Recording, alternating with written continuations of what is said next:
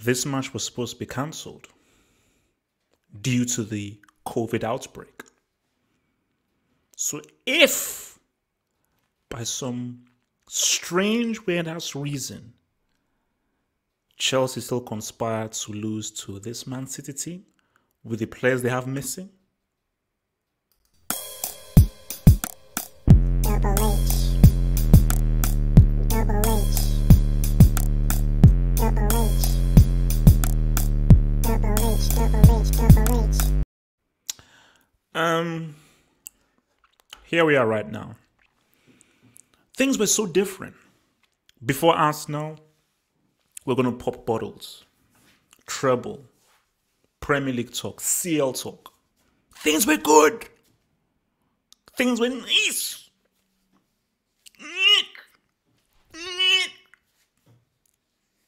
See what's up? But now, depression. A civil war is brewing within Chelsea fandom. Things are at their worst. Things are desperate. Things are confused. But all a man can do is to live. That's all a man can do is to live. Live.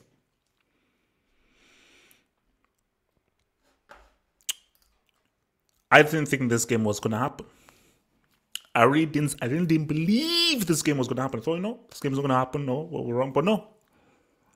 It's still happening, but we've now heard that Edison, Jesus, and Kyle Walker are going to be out due to COVID. So it's them, and I think it's 5 in total. So then there are another two more in there. So City don't have a striker. I think Aguero's injured, I believe. So Jesus is out. They don't have a striker. First choice right back is out, and the first choice keeper is out. So it's going to be a much changed Man City team. So this game is even more so to the advantage for Chelsea. But for Man City, I still, because City have played and have still done well without Jesus because they've used and employed Sterling as like a false line stroke striker. But these are key losses. Pep, because he's a manager and a coach, and the team is so entrenched in their philosophy, they're gonna feel the losses, but I still think they will be able to cope to a certain degree. But I think Pep knows that it's going to be a difficult game. With the losses that they've had, it is going to be a difficult game, and it's going to be a tough game. And I think even as well, based on the COVID outbreak, I think they've had like 1 day less for training. So they're not coming into this game really in the most prepared state of mind. So quite a few things are stacked against them, but there's still quality there.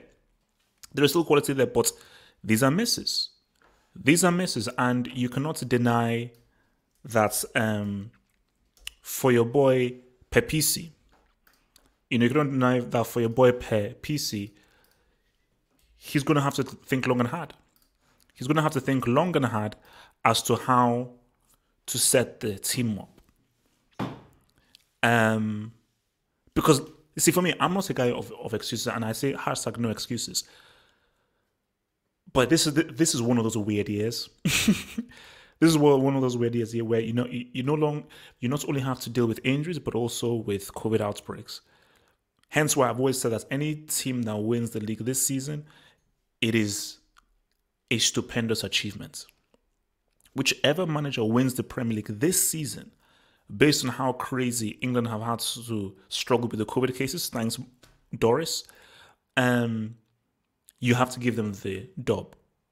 It would be an amazing achievement. And if Pep manages to win the league with Man City this season, based on where they are right now, what they've had to deal with, the amount of crazy games in hand that they have, it would be, and even Pep would, because remember, I think Pep said that his greatest ever league win was the 98 points, based on how much Liverpool pushed them all the way through. But I think if he does win this league, it would be his greatest achievement. So coming into this game, it's going to be tough. It's going to be tough. It's going to be tough. And now we go to our dear friend now. We go to our dear friend now. Lamps.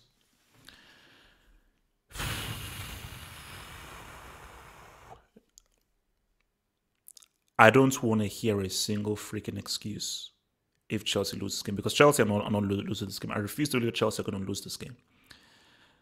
But there are no excuses. Chelsea have to win this game. They have to beat Man City. They have to win this game. They have to win this game because even if Ziyech, I don't think he'll be fit for this game and so forth. Based on the score they have and the players that are still available, Chelsea should win this game because both of your strikers are available.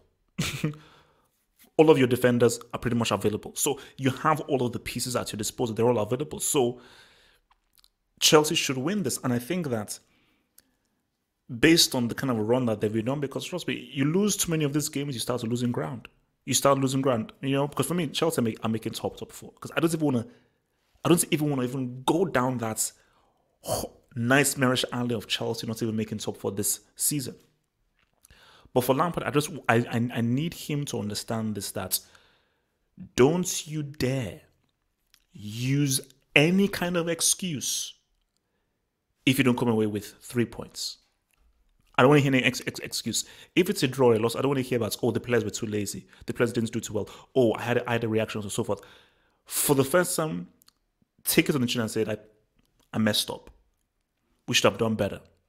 It is what it is. We should have done better. We should have won that game. I'm angry with the team. I'm angry with myself. We should have done better. Because, and that's the thing, is that we have Lampard enablers, people who are just cheerleaders for him, who will defend him because they feel that it's the right to defend him. For me, I'm an objective merchant. I'm a truth merchant. I'm a truth seeker. So coming into this game, I think it is very important that that Lampard gets to win, because Lampard is under pressure. He's under a great amount of pressure right now because he is fighting for his job. Without a shadow of a doubt, he's fighting for a job. So you look at who they should go with. Now, from a tactical point of view,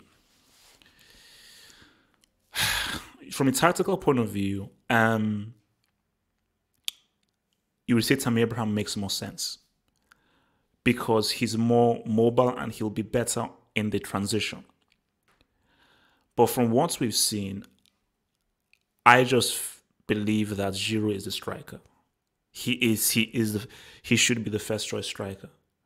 And Chelsea should just accept that he is the first choice striker. Now, if he's injured, or if you're in a cup game and so forth, or if there's a particular game that you think that Tammy could work well in, boom.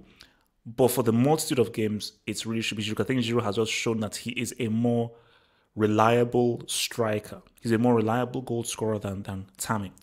His upside is great. But this isn't a development program here, okay?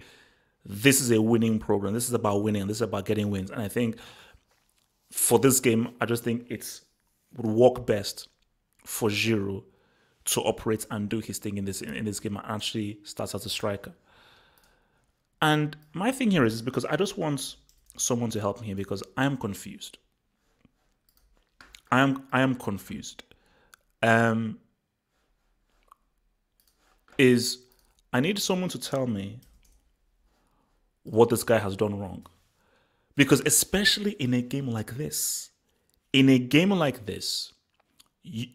is important that Chelsea protect the ball because that's what City do very, very well. It is very important that Chelsea protect the ball.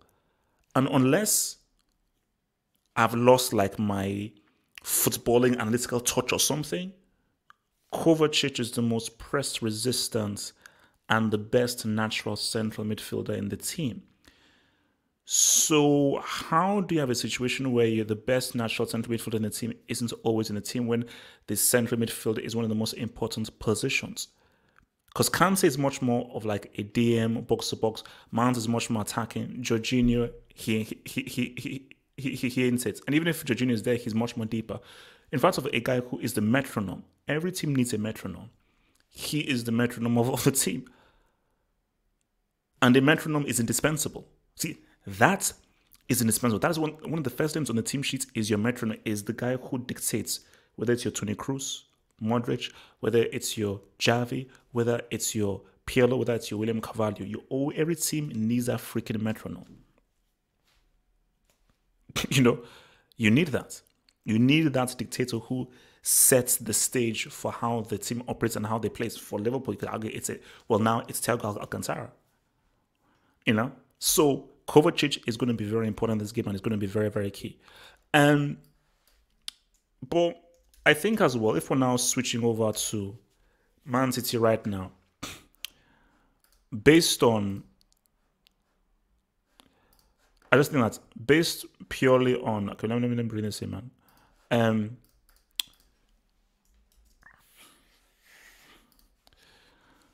Based on what is happening now, Sterling's going to be very important. No Jesus, no Aguero. Sterling's going to be key. And I do feel that a big reason as to why City have not really been able to say what's up so far this season, of course, a crazy jagged season, is I 100% believe that miss that Sterling had affected it. That's miss, open goal miss, I watched it right here, it's truly affected Raheem Sterling. And he hasn't been the same since that's miss. That 100 points, 98 points season, Sterling was a very big part of that, a huge part of that. And City will not be successful until Sterling starts saying what's up and he starts doing his thing. I think it's going to be a difficult game for Raheem Sterling because he's going to be the main point of attack. And City are going to rely on him to either get the goals, get in behind the Chelsea defense, or find himself in good pockets of space. So it's going to be very important to see how he's utilized, how he's used, and how he's employed in the game. So this is going to be key for him because he is going to be the goal. He is the guy that they're looking to get those G's, And then we have him. Again, he's going to have to be huge. He'll arguably be one of the best players on the pitch. He's going to have to be huge, and he's going to have to come up big. He's going to have to come up like a freaking mammoth big. And specifically with the guys that are missing and so forth, this is the kind of game where it's about degree of difficulty. You have to deal with it. It is what it is. It's crazy. You're missing key players and so forth. You're playing away from home. This is what you want from your star player. Your superstar is the guy that rises above when things are most difficult, when things are most tricky, when things are not ideal. When things are not ideal, your guy's supposed to say what's up. So, De Bruyne, let's see what you got. Let's see what you got. And I want to end on this dude, man. I want to end on this dude. If ever there was a game to say what's up in, it would be this game. If ever there was a game to say what's up in, it would be this game. It's been a poor run of form, but eventually, Chelsea have to come out of it. Eventually, they will. This is just a bad run. It's a bad patch. It's a bad patch. Eventually, they'll pull through, and I think that for his psychology and his mentality and his morale, I think it'd be very key if Timo Werner is the one that helps get Chelsea out of that difficult positiones. It's going to be very key. So, Werner, you have to start scoring soon, bro. You have to start scoring soon, bro. And my thing about it is that he's not being helped because I just think that the areas that he's taken up in the pitch and the areas in which he's put at isn't helping him. I think Chilwell's lack of dynamism isn't helping him because I think if Chilwell was much more dynamic, it would also help to get Werner on those stronger positions. But you've had chances. Those goal scoring chances have been there. You have to put that shot away. It can't be this or that. It was too quick. You have to put the chances away and you will get the chances. Against Man City, knowing how they play, they won't be defensive. They will give you space. You know you have the speed. So this is the perfect team for Timo Werner. It is the perfect team for Timo Werner. And if you have a situation where Timo Werner gets like 2-3 chances and he still comes goalless, bruh, that's deep. That's deep. As I said, Chelsea have to win this game. They have to win this game. I'm not even considering a loss or a loss. I'm not even considering that. A draw, no. Chelsea have to win this game.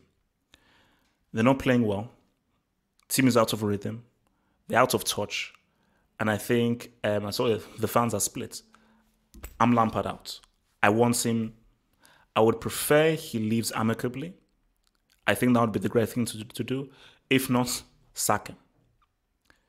Because Chelsea Football Club is bigger than any one man. Lampard is not bigger than Chelsea Football Club. All that matters is what Chelsea Football Club can do and how they can win.